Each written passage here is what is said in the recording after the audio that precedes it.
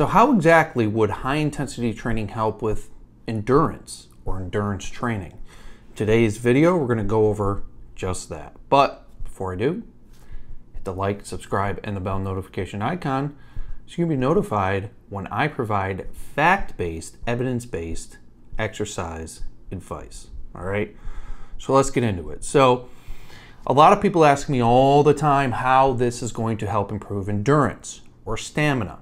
Okay, there's a couple of false assumptions about endurance and stamina that we need to address first. Mostly, that endurance and stamina is a general adaptation that transfers between different activities. Now we have local muscular endurance, we have cardiovascular efficiency, and we have metabolic efficiency. These things will transfer from activity to activity, but it won't be as noticeable as a lot of people may expect. A lot of people are under the impression that if I go jogging or I go sprinting, it's going to help them in, let's say, MMA fighting or Muay Thai or boxing. You know, you see a lot of individuals jogging for boxing under the impression that, you know, if I get better at jogging, that means my cardiovascular system improved. That means my endurance and my stamina improved. And they assume, erroneously, that this improvement transfers to their particular sport. But this is not true. This is pure, utter folklore in the fitness industry, and we have evidence to back it up, okay? So this is under the assumption that if I perform some activity, it's going to improve overall stamina, overall endurance. But there's no such thing. There's no such thing as improving general stamina and general endurance, because it is a combination of physical capacity, which can be improved by exercise, and economy of effort or economy of movement or skill, okay? So let's break it down a little further. There was a study, a couple studies actually, and the studies were provided in this book, Body by Science. It's a great book on exercise and the science behind it. Now, there was a study performed in 1977 where they were looking to measure endurance by measuring VO2 max.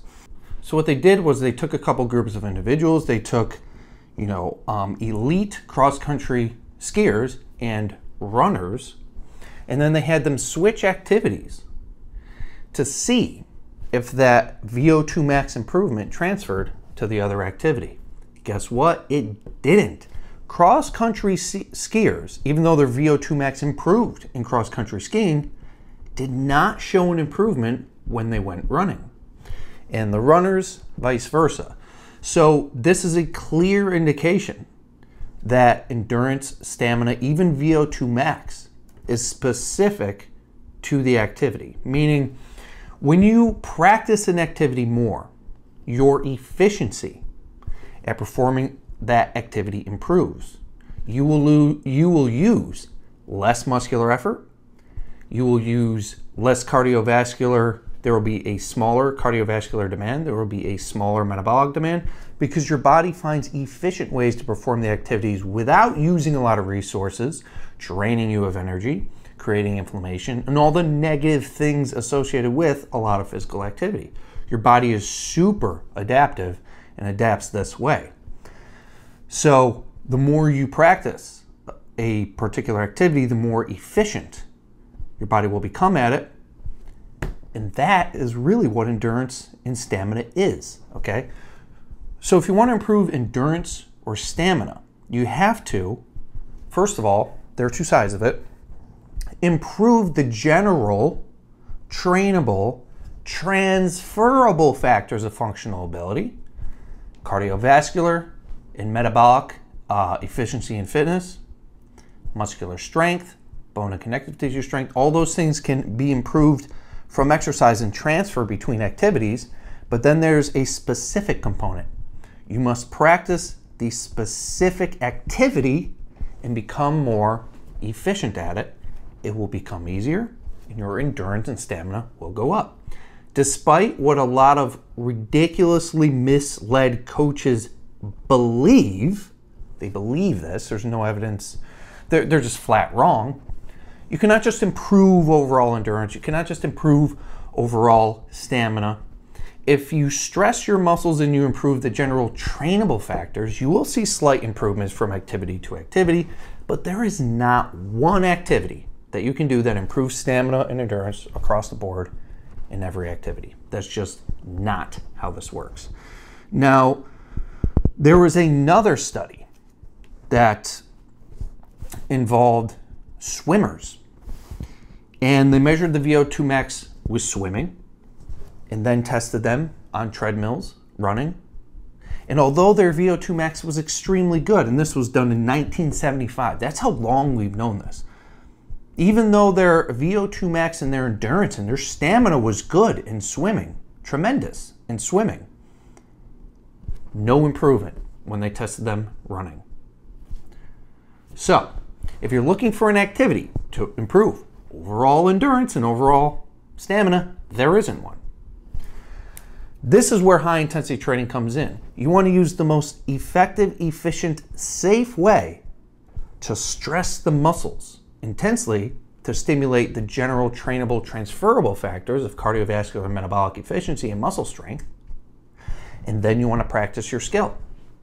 Now, there are many, many ways you can stress your muscles and get a cardiovascular benefit, but weight training, resistance training, or more specifically, high intensity resistance training seems to be the most efficient, okay?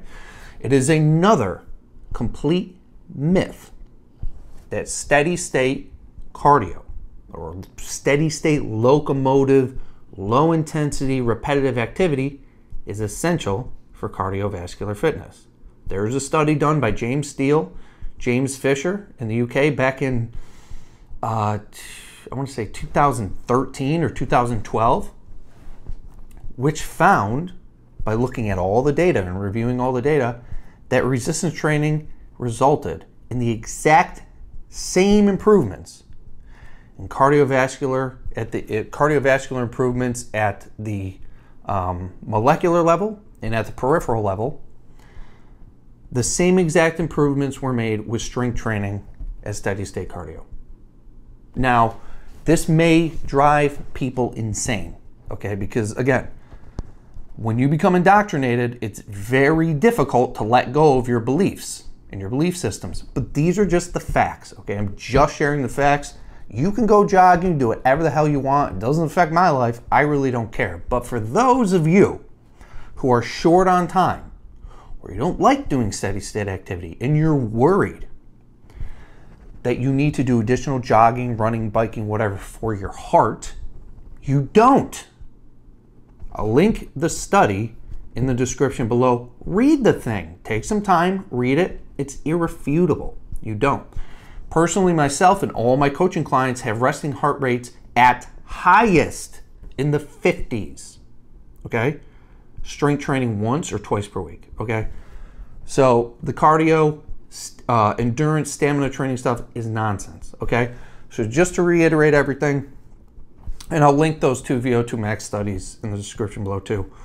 If you want to improve, I guess the question is, how does high intensity training improve endurance? It doesn't, because you're not practicing the specific skill that you want to improve your stamina or endurance with.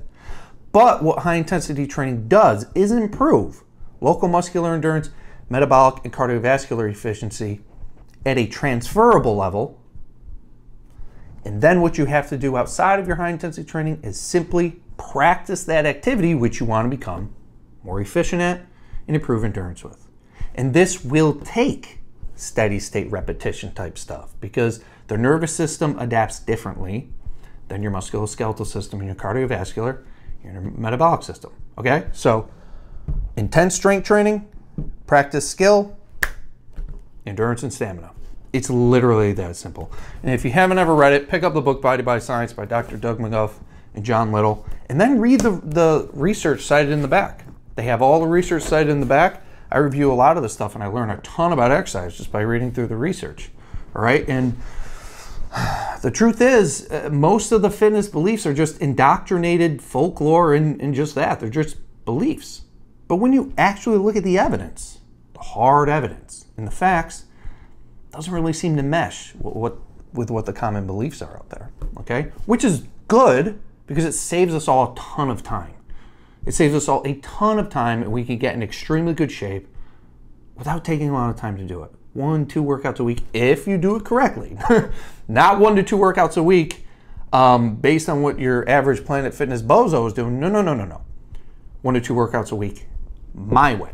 And if you want to learn a high-intensity training approach that's going to get you these crazy results in 1 to 2 workouts a week, click the link in the description, book a call with me, join my coaching. We'll make your body, we'll get you in the best condition, best shape you've ever been in your life, regardless of age, regardless of experience. Happens every time, all right? So that's it.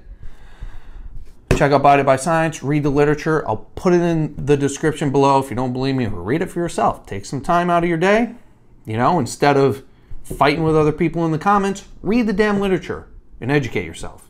Super easy, all right? Don't forget to hit the like, subscribe, and the bell so you can be notified when I drop another video. See you later.